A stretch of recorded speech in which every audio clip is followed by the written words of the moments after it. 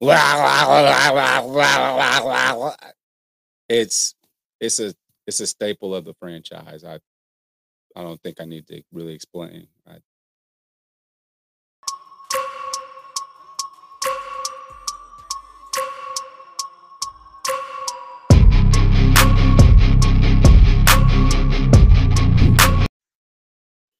What's good, everybody? It's your boy Uniqo Williams, and we're back with another episode of Keep It 99 Reviews, hosted by your boy today, Uniqo Williams. I'm just flying by myself because I just be going to the movies. That's what I do. I review movies so you can decide if you want to see them. Please make sure that you like and subscribe if you would like to see more reviews. Sometimes my friends get involved, sometimes they don't. I don't know. Hey, I'm gonna be here. Do you hear me? Also, you can see power reviews, you can see what else is out? Ahsoka and Superman, and I'm friends with Superman with all type of stuff. So, what else is there? Something else that we do? Oh, Loki too. Loki season 2. Yeah, we do that too. So, Marvel reviews everything. Also, most importantly, let's not forget about me. Make sure you subscribe to my channel, Uniqo Williams, on YouTube because there's just something you should do, and I'm almost at my goal. So, make sure that y'all do that. I really appreciate it. But today we are here to review The Exorcist Believer. I'm sure you could tell from the beginning. Yeah, because yeah. So at any rate, The Exorcist Believer takes us to starts off. There's this guy, his name is Tanner, and he's with the mother of his child, his wife, and they're in like Jamaica or no, they're in Haiti. They're in Haiti.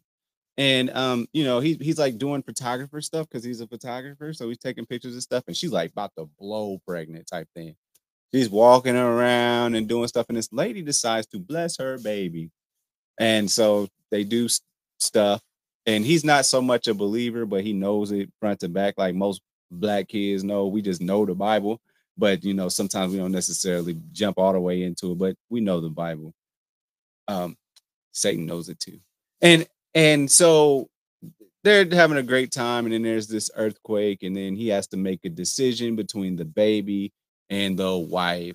And 13 years later, it's him and Angela living in a house. And so, of course, Shorty has issues with her mother, missing her mother. She never got to meet her, that whole thing. So, of course, she's got that on her mind. So she has this friend named Catherine, something. Yeah, Catherine.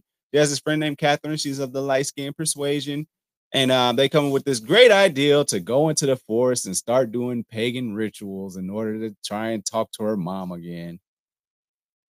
That takes us to the next scene where they have been missing for a very long time, and they're trying to find the kids and they can't find them. He finds her shoe in this little tunnel thing that they have going on, and they show up at this barnyard 3 days later, and then they're at the hospital. They think that they're saying the girls are saying that they don't, and they have no concept of time. They thought they were gone for like a couple of hours, but they were gone for 3 days. So that happened.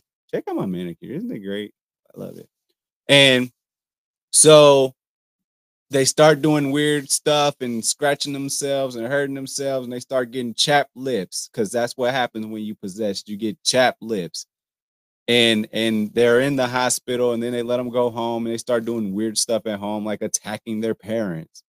So then they eventually get into the part where they're like, yes, this is a possession. This is a possession. So the nosy nurse next door, she tries to like go get like get her pastor, or no, the father, a father. So I guess that's not a pope, but it's priest. Yeah, a priest. And turns out that she was like a nun herself, but like she broke her vows, but she still knows exorcist stuff. But and then Tanner, the dad of one of the kids of Angela, he goes to find the lady from the original Exorcist in 1973. She's very old, but Reagan, her daughter, apparently she's very upset with her mom because she wrote a book about this, the mother who loved her daughter way too much or something like that. And that's her thing, and they start trying to figure out this whole exorcism thing. There's a Christian there, and then they get some like voodoo lady, and they all try and get this seance. The kids start acting crazy. They're tied up to a chair, and they have to choose. They have to choose which one. And they were like, I won't choose. The mom of Catherine would not choose, and Angela's dad would not choose. They got a scary priest there, and he's scared because the Vatican said, no, you cannot do exorcism because it could kill you. And Tanner sees him outside while like he's praying in the car. And then Tanner's like, the fight's in there. And while they're at their hardest moment of this exorcism, the priest comes in and everybody thinks the day is saved. He's doing a good job. They break his neck. So eventually, like all this stuff happens. They're all doing weird, creepy stuff and telling people's truths. And it turns out that Tanner actually chose his wife, but it just so happened that the baby survived. So he's feeling kind of shitty about that. And so what ends up happening is they do more exorcism stuff, and then the guy who's Catherine's dad, he's like, I choose her, I choose my daughter. And everybody thinks that Angela's dead, but it turns out by him being selfish, dude's daughter died and Angela survived, and they gotta live with that. And probably some divorces coming and all type of stuff. So there you have it. That was The Exorcist Believer.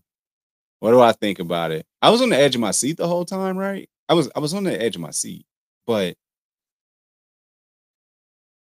it wasn't anything special. It wasn't like Oppenheimer or like The Matrix or even The Haunting in Venice. It wasn't like that. I was just on the edge of my seat because there were intense moments, but I wasn't like it was a great movie. It was just intense moments. So I saw it on IMAX. It was pretty good on IMAX, but you know, it didn't like move me to be like, yo, this is a great movie. That's not what happened at all. So, but it was cool. Like the experience was fun for me. There was a couple of jump scares and by way of a snake coming from under a rock. But other than that, I mean, it wasn't necessarily scary or anything like that. So there it is. There you have it. That's my review. I don't have a number on it. I would say probably like a 6, but it was fun because I'm an AMC Stubbs Rewards A-lister. So pay me, AMC. But yeah, I can just go see movies. So definitely go do that. But please make sure that you like and subscribe to the channel. I really appreciate when you do that. It's real cute. It's like probably the most beautiful thing you could ever do. I'm almost at my goal. They don't have a new goal, but definitely make sure you like and subscribe. Also, make sure that you follow me on Uniqo Williams on YouTube. Follow my personal page where I talk about whatever I want to talk about, when I want to talk about it, how I want to talk about it, because that's what I do. That's my thing. And then also, that's all I got for you. Don't forget Loki breakdowns. We do that. What else we got going on? Gen V is going on. So stay tuned. If these are things that you're into, 100% get into it. Get into us. Like and subscribe. I appreciate y'all for tuning in to another episode of Keep It 99. I holla. Thanks for watching. Make sure you follow me on all my social media platforms. Don't forget, every Thursday, the full podcast is on Apple Podcasts, Google Podcasts, and mama, I'm on Spotify. Overall 99 ENT bring you videos from Friday all the way to Friday. So be sure to like and subscribe to the channel. We appreciate it. Again, thank you so much.